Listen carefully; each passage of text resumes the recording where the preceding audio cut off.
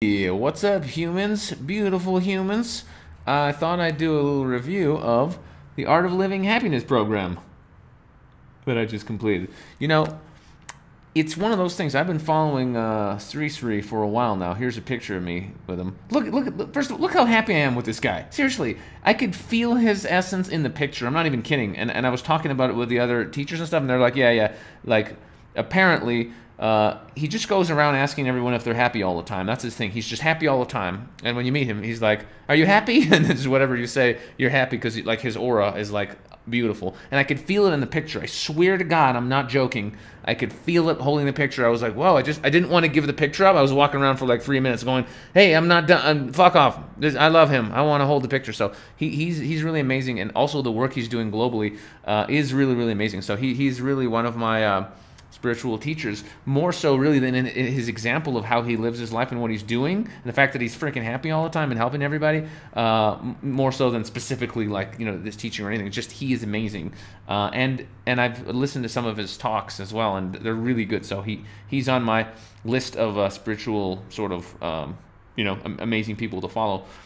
But let's talk a little bit about this course, because I think this is a good course. Like, I've been on the path for a while, so a lot of the theory stuff, it was very nothing complicated, like very simple, straightforward. A lot of Vedic wisdom that's been around for thousands of years, but they've compressed it into this course, along with the yoga stuff.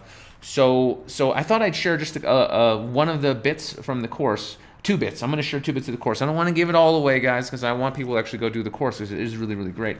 But I thought I'd share a couple of bits just for people who are wondering, like, maybe you've heard of this before, maybe you haven't. But it's good. So let me tell you a little bit about it. So fundamentally, here's some of the principles that they teach. And there's like 5 main ones.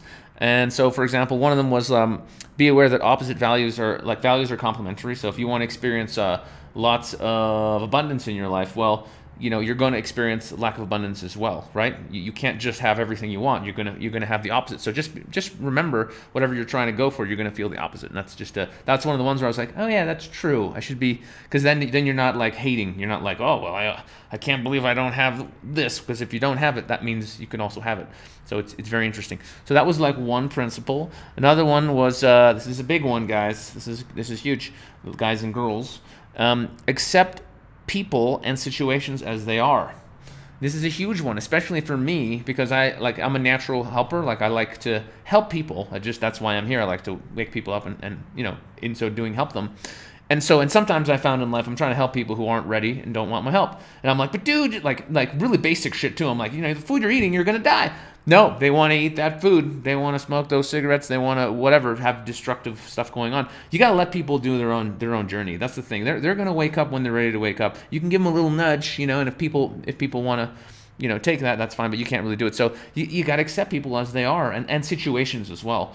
So rather than be angry, like, oh, this isn't how no, just accept. This is what it is. There's a lesson in it for you. It's okay. It's going to work out. Don't panic. So it's really great. And then you're just happier when you just accept people and situations as they are. You're like, okay, that's what it is. Cool. I'm not going to wish it was different or dream about it or be upset about it. Just, it is what it is. It's cool. It's all good. So that's good spiritual principle, right? Nothing dodgy there so far. Right? Nothing like, what is this about Jesus? Do I have to love Jesus? No, you don't have. He's a nice guy, but you don't have to. They're just sound spiritual principles. Number 3. Now you might have heard this one somewhere before. Don't be a footballer of other people's opinions. So yeah, don't just like, you know what I'm saying? Like, somebody says something and you're like, yeah, I think that too, and you just start repeating it. Like, come up with your own thoughts. You know what I'm saying? Like, keep it real. You know what I'm saying? Yeah. Good. So that's pretty obvious. Here's one. Here's one. Don't look. And by the way, footballer for others' opinions also kind of means don't give a fuck what other people think. You know what I'm saying? So like, just because someone thinks something doesn't mean you have to think it, and you don't have to care what they think. If it's useful, care. But if it's not useful, just don't give a shit. Yeah, that was something I'm a little familiar with. Now, number 4, don't look for intentions behind other people's mistakes. This is a huge one. This is a huge teaching, because we tend to take things personally, don't we? Like, if someone does something and it kind of like screws us over somehow, we get pissed. We're just like, oh man, how could you do that? Why would you do that? And they're like, it was a mistake or whatever. But the thing is, if we were to accept that nothing anyone does is on purpose, like no one's like, well, I'm gonna fuck Sasha over, Sasha an asshole. No one's trying to fuck you over either, unless you're a horrible person. And if you're listening to this show, I know you're not a horrible person, because the show wouldn't appeal to you, because you wouldn't be into self-development. So I know you're a decent person. So no one's trying to fuck you over. And when you realize that, you just go, oh, okay, it's not personal. It's not a personal attack on me. People just have their own thoughts and agendas and issues and problems, and people make mistakes. So just accept it and be like, yeah, it's a mistake, bro. It's all good. And don't freak out about it. So that's a good teaching. You can't argue against that. You can't be like, no, that's bad. That's good. Now, and here's another one. Ready for this? You might have heard this one before. The present moment is inevitable. So yeah, it's just accept the present moment. And obviously, y'all know about that already. But don't fight the present moment. It's inevitable. It's always going to be here. So be okay with what is. Okay, very, very simple, but again, profound, because a lot of people don't do that still. So, it's a good one. So that was some of the teachings, and there's more. There's more stuff. They give you little bits of homework as you go home each day to sort of, you make a little list. It's nothing too crazy, but it is good. It is good stuff. And a huge part of the course is the breathing, right? So you learn basically 4 types of different breathing, and the main the one that you do at the end, the main one is the Kriya. It's called Kriya Yoga, and it's pretty intense, and you're doing some crazy ass breathing, and at the end of it, I'll tell you what happens. You feel super chill, and I'm not joking. You really feel totally relaxed and in a blissful state. And amazing things do happen. The first time I ever did this, I was I felt like my hands were vibrating, and eventually they were vibrating so fast they disappeared, and they didn't have hands anymore. And I was just like, whoa!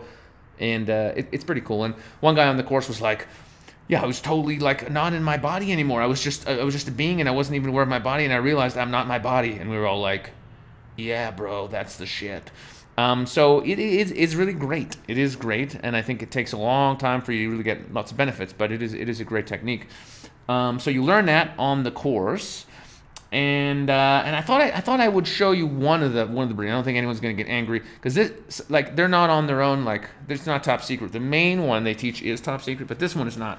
So one of the breathings is this.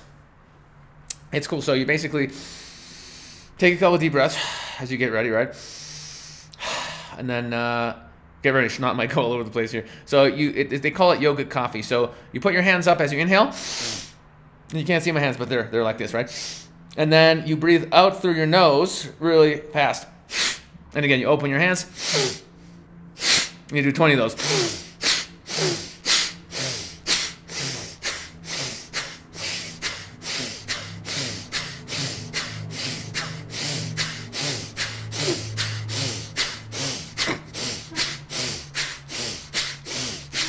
And I like how, as I started, a bit of snot like flew on my chin. That's the thumbnail. It's just me freaking out, looking like everything, just snot all over my face. That's beautiful.